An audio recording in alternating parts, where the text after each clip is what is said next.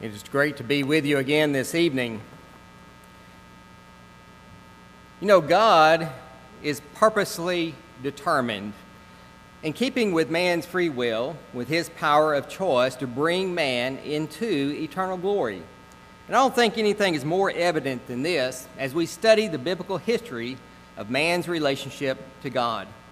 Time and again, we see through that God has borne with sinful man, with rebellious man, who really deserved to be eternally condemned. And yet we see God sparing nothing to make possible the salvation of man. Jesus Christ willingly took on him the seed of Abraham, Hebrews chapter 2, verse 16. And being made in the likeness of man, he was able to become the faithful and merciful high priest to bring reconciliation to mankind. Now, in Galatians 3, verses 26 through 29, as Rowdy just read, we see that if we are Christ, then are we Abraham's seed and heirs according to the promise. To recognize the import of this very promise here, I want to look at the man called Abraham tonight. Now, in Galatians chapter 3, there is a mention of a promise of inheritance. And the value of a promise lies primarily in the person that is making the promise. In other words, if the person who's making the promise cannot be trusted, then the promise isn't worth a whole lot. But the promise that we are given here in Galatians chapter 3 comes from the God of Abraham. Now, this God of Abraham, he's the one who actually spoke to Moses there in the burning bush. And he told Moses, I am the God of thy father and the God of Abraham. Exodus chapter 3, verse 6.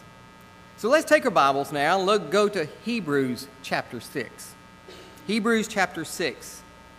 Now this God of Abraham, of course, he is the creator of this universe. He is the only true and living God. He's infinite. He's eternal. He is omnipotent. He's omniscient. He's omnipresent, he is immutable, and he is perfect in all of his attributes. And in Hebrews chapter 6, verses 13 through 20, the Hebrew writer spoke of this God. Listen to what he said. For when God made promise to Abraham, because he could swear by no greater, he sware by himself, saying, Surely blessing I will bless thee, and multiplying I will multiply thee. And so after he had patiently endured, he obtained the promise. For men verily swear by the greater, and an oath for confirmation is to them an end of all strife, wherein God, willing more abundantly to show unto the heirs of promise the immutability of his counsel, confirmed it by an oath, that by two immutable things, in which it was impossible for God to lie, we might have a strong consolation, who have fled for refuge to lay hold upon the hope set before us, which hope we have as an anchor of the soul, both sure and steadfast, which entereth into that within the veil, whither the forerunner is for us entered, even Jesus. The God of this promise can certainly be trusted. He is trustworthy, and so we look forward to what he has promised. Now, destined to be the father of the faithful and a friend of God, Abraham was originally called out of the midst of a place that was rampant with idolatry.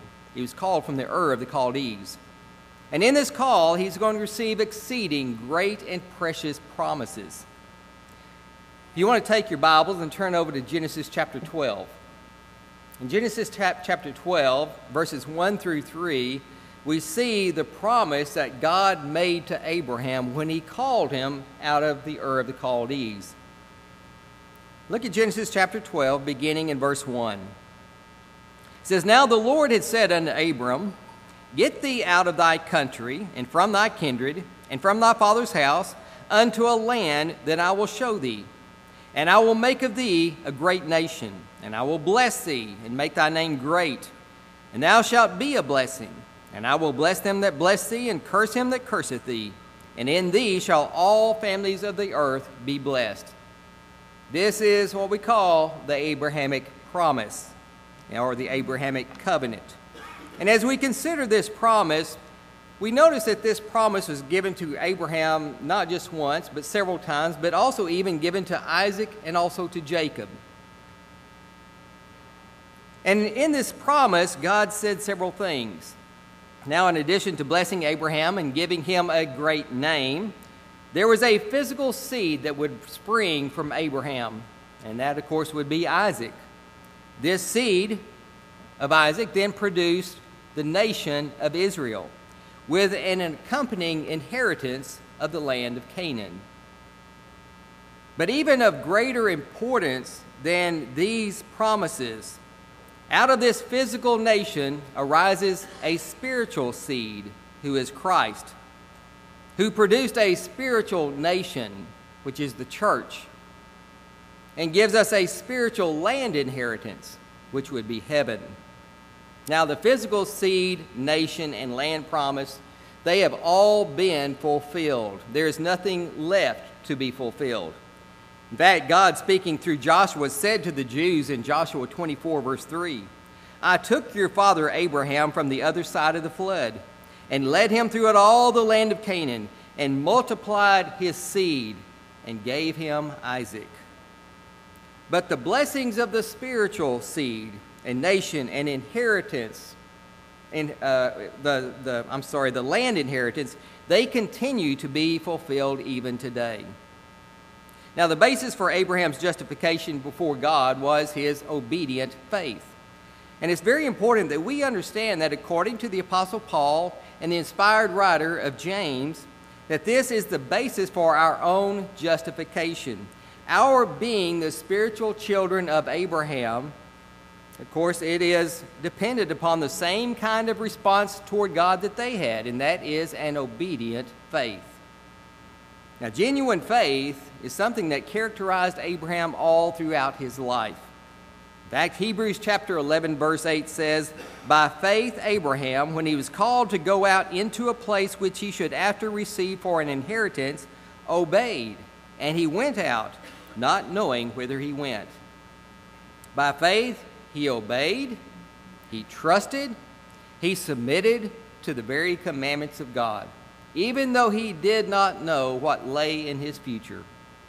Hebrews 11 verse 9 says, "By faith he sojourned in the land of promise, as in a strange country, dwelling in tabernacles with Isaac and Jacob, the heirs with him of the same promise." Let's go to Romans chapter 4. Romans chapter 4. Concerning the promise of a son in his old age, I want you to notice what the Apostle Paul said of Abraham.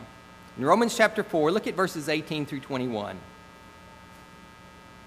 Romans chapter 4, beginning in verse 18.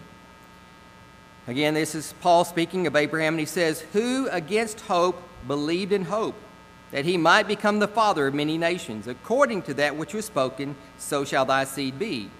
And being not weak in faith, he considered not his own body now dead, when he was about 100 years old, neither yet the deadness of Sarah's womb. He staggered not at the promise of God through unbelief, but was strong in faith, giving glory to God, and being fully persuaded that what he had promised, he was able also to perform."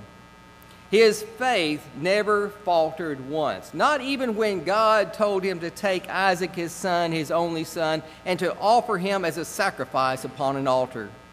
By faith, it says that Abraham, he rose up, he went, believing that God would raise Isaac from the dead to fulfill his promise, Hebrews 11, verses 17 through 19. And such is the example of faith for all who seek to be the children of Abraham and heirs according to the promise. You know, the inspired writer James asked the question in James chapter 2, verses 21 through 24. "Was not Abraham our father justified by faith or by works when he offered Isaac his son upon the altar? Seest thou how faith wrought with his works? And by works was faith made perfect? And the scripture was fulfilled which saith, Abraham believed God, and it was imputed unto him for righteousness, and he was called the friend of God. Ye see then how that by works a man is justified, and not by faith only."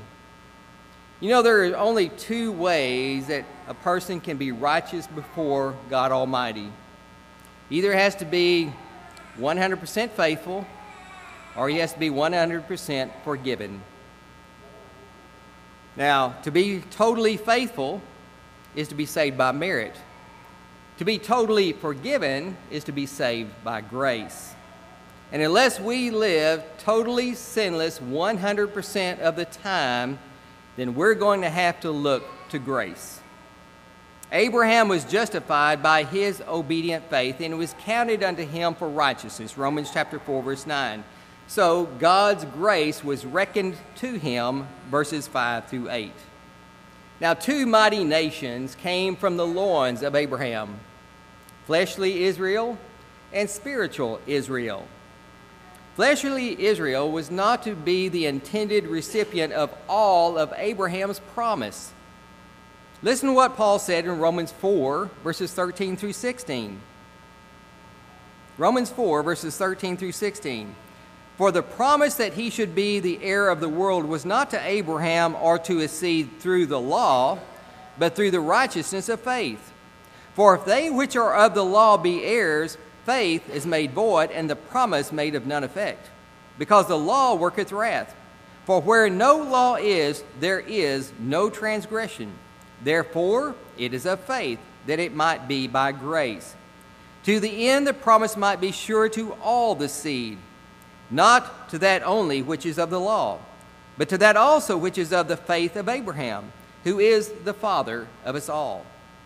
Remember, Abraham was declared righteous while still in uncircumcision, in order that he might be the father of all them that believe, not just the Jew only, but also to the Gentile.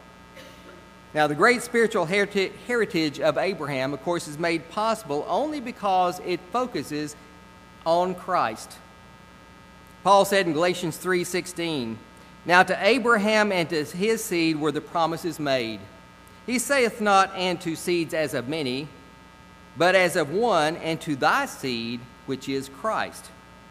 Christ was really the means through whom Abraham himself had righteousness imputed unto him and to all who would become his children.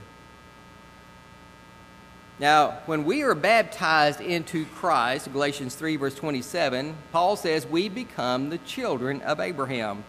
In verse 29, he says, If ye be Christ, then are ye Abraham's seed and heirs according to the promise. And what an amazing and tremendous privilege and joy in being an heir of the promise with Abraham. Now, Paul said in Ephesians 1, verse 3, that all spiritual blessings are in Christ Jesus. That tells me there are no spiritual blessings outside of Christ. And these blessings and promises cannot fail because they come from the God of Abraham, the Father of our Lord Jesus Christ, and it is impossible for him to lie, Hebrews chapter 6, verse 18. So being reconciled unto God in the one body, the church, through the cross, Ephesians 2, verses 11 through 16, we have now obtained an inheritance.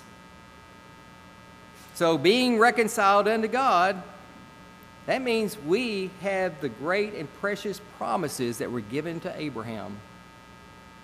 But with these blessings also come responsibilities. Our freedom from the law does not give us freedom from law. Every obligation has behind it the will of our Father which is in heaven. And the grace that brings salvation to all mankind teaches us that we are to deny ungodliness and worldly lust, and that we are to live soberly and righteously and godly in this present world while we wait for the coming of our Lord and Savior, Jesus Christ. And if we truly belong to Jesus, then we will not use our freedom and our liberty in Christ as an occasion to the flesh. But through love, we will serve one another, Galatians chapter 5, verse 1 and verse 13. Now, after Paul had contrasted the works of the flesh and the fruit of the Spirit there in Galatians chapter 5, I want you to notice what he said in verse 24. And they that are Christ have crucified the flesh with the affections and lust. Peter also gave instructions to all who would love life and desire to see good days in 1 Peter chapter 3, verses 1 through 12.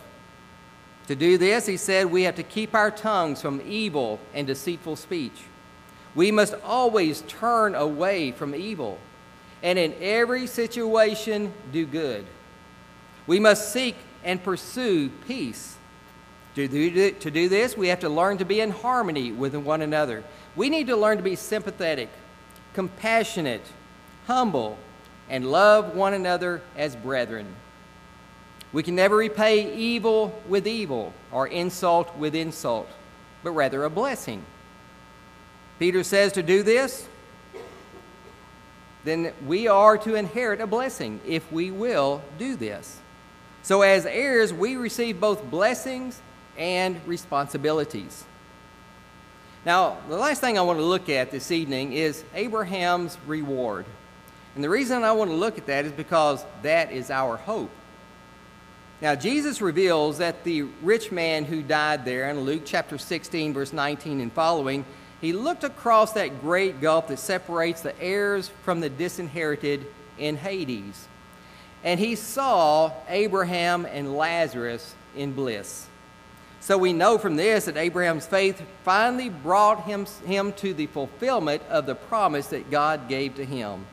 He had looked for a city that was built by God, Hebrews 11, verse 10. And while doing so, he produced a great nation and a messianic seed through whom all the world could be blessed. And of course, that was Jesus Christ. Abraham died in faith, and God is not ashamed to be called his God. Because of this, God had prepared for him a city in a heavenly place. Hebrews chapter 11, verses 13 and 16. Now, when we put Christ on in baptism, we then belong to Jesus Christ, and we become Abraham's seed. In fact, in Romans 8, verse 17, he says, and if children, then heirs, heirs of God, and joint heirs with Christ. So because we are Abraham's seed, then we become heirs of the promise. This is an inheritance that is incorruptible, undefiled, and one that does not fade away, and one that is reserved in heaven for us, 1 Peter 1, verse 4. God, who cannot lie, promised all of this before the world ever began, Titus chapter 1, verse 2. And what a great consolation, what great refuge, what great hope and comfort, what an anchor for the soul, to know that as Abraham's seed, we can be heirs according to the promise. So what we have done this evening is we have traced the steps of Abraham all the way from his calling from the Ur of the Chaldees to his final, well, not his final resting place, but where he's resting now in paradise, in that place of Hades. And what a pathway of obedient faith that Abraham blazed for us. So may we ever walk in the steps of the faith of Abraham, that we too might be called the friend of God and become heirs according to the promise. Now, of course, an obedient faith is a must for us to become heirs of this promise. There's a saying that I know is true. The faith that saves is the faith that obeys. If you have never obeyed the gospel of Jesus Christ, you have no promise of salvation. You have no promise of that inheritance according to the promise. We must obey God in everything that He says, no matter what it may be, whether we agree with it or not. But God told us exactly what we have to do in order to inherit eternal life. We have to believe in Jesus Christ, that He is the Son of God, that He is God incarnate, God in the flesh, and that He is the Savior of the world. We must repent of our sins. That means to turn away from those things. If we're doing something wrong, we need to stop it. If we're not doing something right, we better start it. There needs to be a change in our life. We must confess Jesus Christ before men with our mouths to show that we're not ashamed of Him. And then we must be baptized into Christ, because that's where all spiritual blessings are found, are in Christ. That's where the promise of inheritance lies, in Christ. And if you're not in Christ, you can't be an inheritor of the spiritual blessings. But you have that opportunity. something that you should never walk away from. It's something that is offered to you right now. Won't you obey the gospel of Jesus Christ so that you can have the hope of eternal life one day? Now, as a child of God, maybe you have answered the call, but are you living a life that exhibits your faith before others? An obedient faith is a faith that can be seen, and it's something that we do need to show others of this world. So we need to let our light shine before men, that they may see our good works, but also and mostly glorify our Father which is in heaven. And if there's something that's amiss in your life, something that may not be right, something that you know you need to correct, whatever it may be, we would love to help you in whatever way we can. Maybe you need the prayers of this congregation. We would be glad to pray with you and for you. Whatever it may be, we encourage you to respond to the invitation this evening while together we stand and sing.